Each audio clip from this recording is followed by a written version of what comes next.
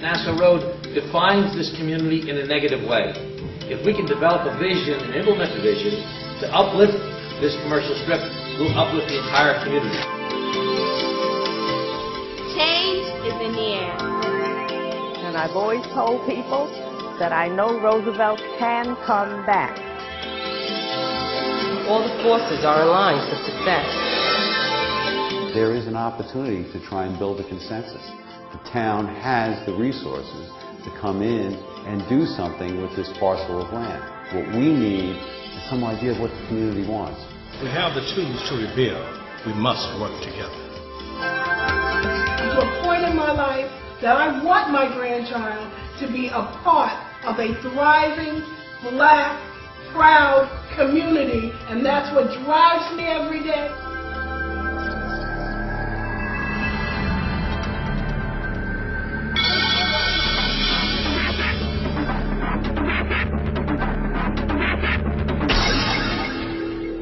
We are embarking upon a historic relationship and partnership in an effort to revitalize Roosevelt and its downtown corridor. And it begins not with a building or with construction, it begins in vision. This has been my dream since I was elected councilwoman of this district, that Roosevelt gets its fair share. I remember many plans and many promises for Roosevelt. The one thing missing in that was the partnership between the county, the community, and the town. I'd like to learn from you why this time it's going to happen. You've got leadership from both parties working on it. I think it's going to make a difference. I think the fact that that leadership has resulted in an investment of the funds necessary to run this professionally. That the community have a chance to decide what's going to happen in their community. I think that's been a big problem maybe in the past. Now, I know there won't be a total agreement on things, but maybe we can get a consensus on how we should move forward. And the fact that we're all sitting at this table is something that probably wouldn't have happened a couple of years ago. And the fact that they've come to consensus in Albany, we can certainly come to consensus here in Nassau County with County Hempstead to get it done the right way. We're working very closely with Tom, who's already got a track record of revitalization and doing things in Glen Cove. To have this kind of focus, to have political people committed to this process, I think that we're going to come up with some good ideas and we're going to make them happen. We do need to change our language, not to say that we need a youth center. We do have, we need to enhance what we have. We have a building that needs help because it's privately owned. There's no reason why we all can't come in together and use it. People have made plans and decisions in the past that may not have been in our best interest. But if we set up a check and balance system, we'll have a better chance of catching some of those mistakes. I am now committed to spread the word about Roosevelt and to be proud of Roosevelt and to help to make it better. Any future projects that will help Roosevelt, I will be committed 100% to that. I think 10, 15 years from now we'll look back on these days and say, my God, look how difficult it was for them then, look how far we've come since then.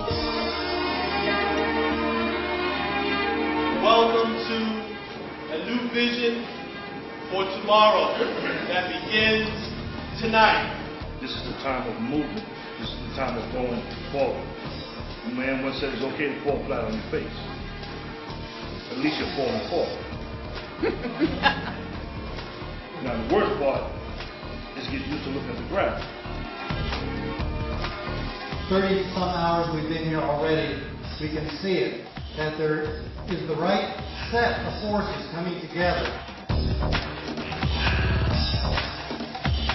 What about these pictures would you like to see in our community? You see how this picture is with all the landscape? Look at the gas station. Is that something that you would want to see? I want to help build.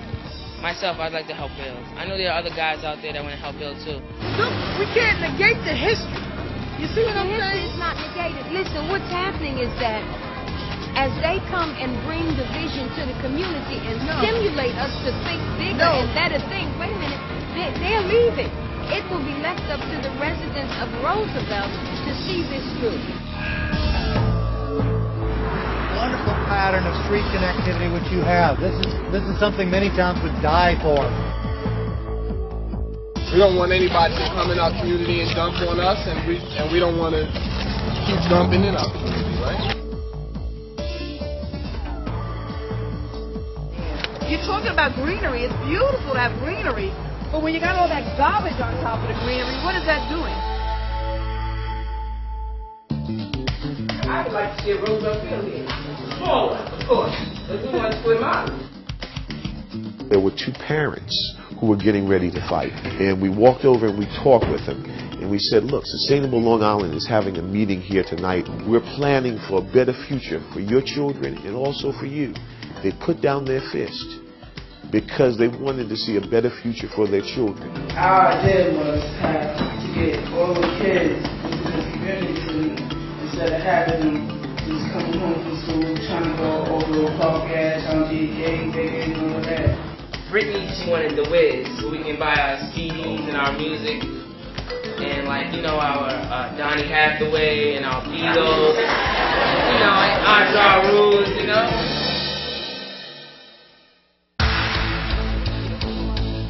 We were convinced that Roosevelt is uniquely positioned to become a model for what is best in communities all across the country.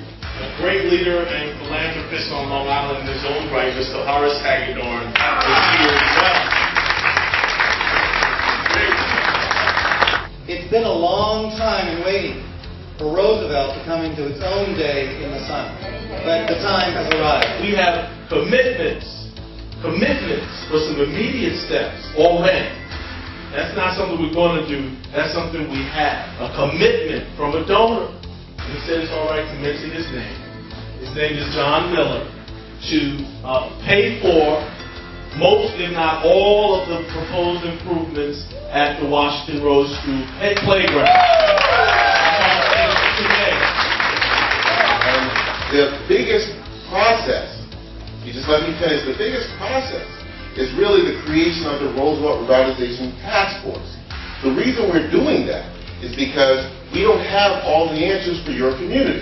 But anyone who's going to volunteer their time to work on the task force is going to have Roosevelt in mind. Remember, they're volunteering their time. So if we're going to do that, that means that we have a commitment to Roosevelt. County workers come through here every day, and there's so many things they're supposed to do. So I think the first thing, in order to show good faith, is our county coming here and do a cleanup project, and the community can also help. That's a wonderful idea. The county has to clean up. That's a wonderful idea. Nassau Road and Roosevelt Park and the lake. That's a wonderful idea. And the lake. Okay. Do we have an endorsement to move forward with implementing this vision?